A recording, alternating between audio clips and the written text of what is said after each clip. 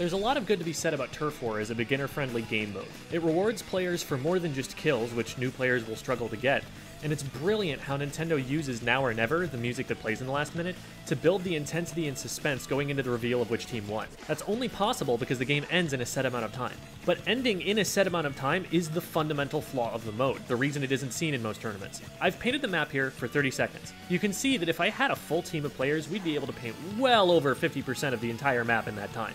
Your team could be beating mine really badly for the first 2.5 minutes of the game, just absolutely stomping us, spawn camping us. But if we wipe your team in a single fight with 30 seconds left on the clock, all your progress is erased. The 4 ranked battle modes have the possibility for one team to KO, to win the game if they've been able to hold control for long enough. But in order for the game to end in a set amount of time, no amount of curb stomping can end a Turf War match prematurely. A team can have overwhelming control for most of the game and still lose because of one mistake.